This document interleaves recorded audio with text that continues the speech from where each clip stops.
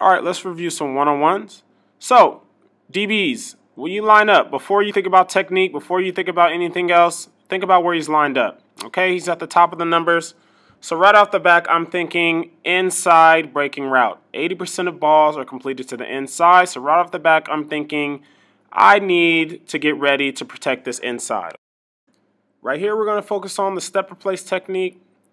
The first thing we should always have is footwork, okay? Our feet are the most important factor, not our hands, okay? We need to work our feet and bring our hands. A lot of DBs get themselves in trouble because they go hands first, feet second. I need feet, then hands. As a receiver moves, we want to jab 1 foot forward to get our feet going, all right? Boom. As soon as the receiver moves, our feet are moving forward. Now, as we continue to open up this way, we want to keep the gate closed, all right? We don't want to open and turn this foot on this level, okay? We want to stay lateral, stay square as much as possible. So we are step and replacing. This foot is going to kick step. This foot's going to kick step here, all right? So we should end up with our feet being here and our feet being here, which allows us to stay square, okay? We kick step. Now, look. We are still in front of our receiver, all right? Almost a full second has gone by, and we are still square as if we didn't start. It frustrates them, all right? They want to razzle-dazzle. They've been watching a lot of first down training videos, all right? Nothing frustrates a receiver more than a square DB. As we keep going, now we can bring our hands. We've done our footwork at the beginning, all right? We did the hard work in the beginning. Now we can bring our hands and makes it for an easier target for the jam, okay? Jam, jam, jam. We're getting them off target. What I will say here, a lot of DBs, we can go from a good jam to an overly aggressive jam very quickly. So now that we have our hands here, we've got them off target. We made them work at the line of scrimmage. We're getting our hands here. All right. He actually holds on to his jam a little too long. All right. What I always tell DBs, if you were to run a race for $1 million, would you rather run it with one hand or two hands? All right? He's running his race with two hands. We're running a race with one hand. We've already got the jam. Our footwork was a natural jam, making them work and go nowhere. Now we got another jam, all right, for about 2 to 3 yards. You're not going to be able to hold him in place too long. The jam is to disrupt timing. We already disrupted it with our footwork. All right, we already disrupted with the initial jam. Now, you can easily go from great footwork, great jam, to too long of a jam. Not only can we get marked for holding, but now we are behind, all right? We have someone running full speed vertical with both their hands, both their arms, and we have one person trying to run a race with one arm, okay? So get that hand down. Once you've had about 2 yards of jam, you want to let it go and start running. We've already done our job, all right? The reason why, let's just count, all right? There's 1 yard, 2 yards, 3 yards, 4 yards, 5 yards. At 5 yards, 6 yards, all right, we've controlled the race. Now he has to get into his route because the clock is ticking, all right? All the funny business, all the fancy stuff has to go out the window. He has to get into his route now. Too much time has gone by, and he has not created separation, okay? He is supposed to create separation within the first 2 seconds so the quarterback can see him as open, all right? If we're still here, he has not created any separation in 6 yards. We've done our job. Now we just play the route and play the ball, okay? As we go, he tries to hold him.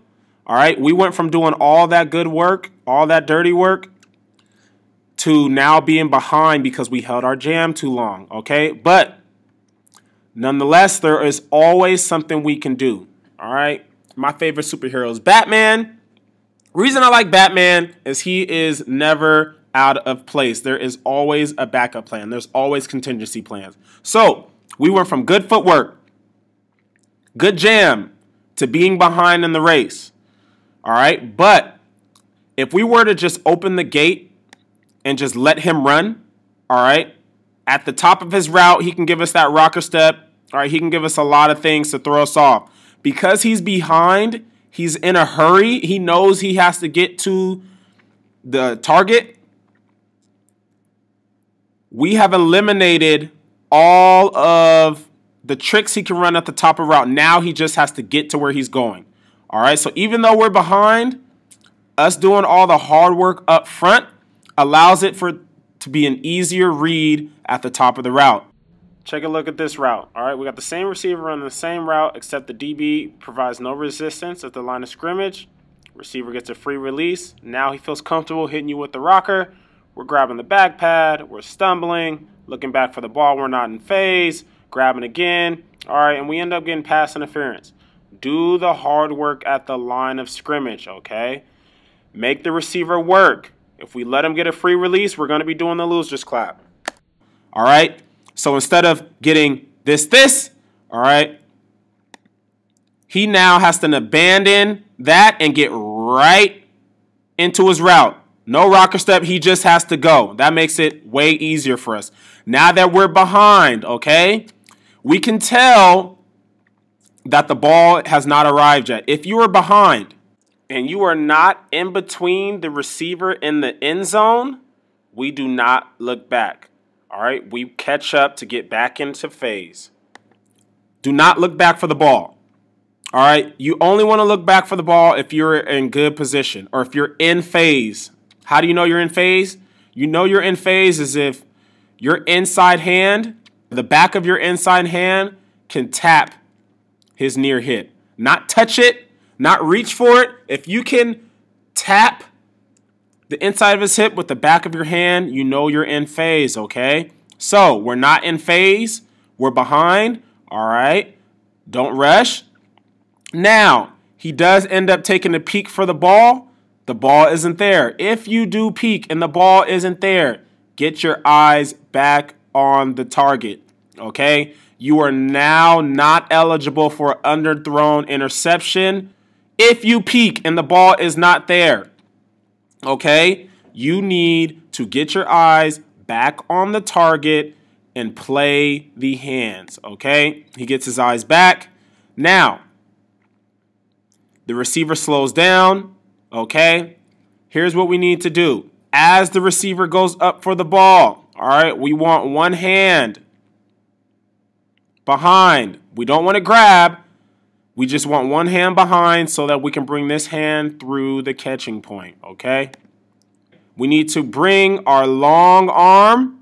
All right, you don't want to go at the inside arm. If you stretch your arms out, the free arm is going to give you a longer distance, a longer radius to make this play, okay?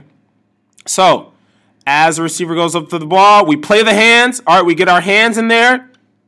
All right, our hands got into the face of the receiver. We didn't actually get to the ball, but our hands got into the face of the receiver without actually touching his face mask.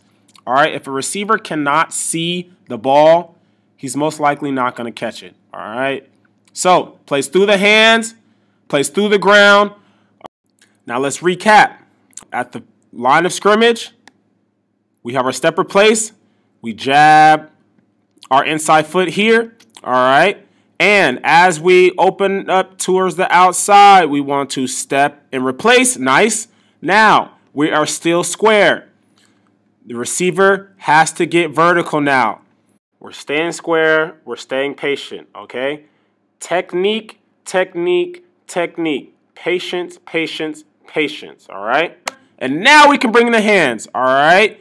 Good jam, good jam. Like I said, 2 to 3 yards of contact is all we need to get him off timing, okay? We just want to throw off the timing. Our jam isn't going to keep them in place, okay? Boom, we're behind. Don't worry about it. We are just going to play the hands, our good footwork, our good jam here. All right, he can't rocker step now because now he'll never get to the target. We run, we run, we run, we run. Now we need to play the hands. Boom. Good.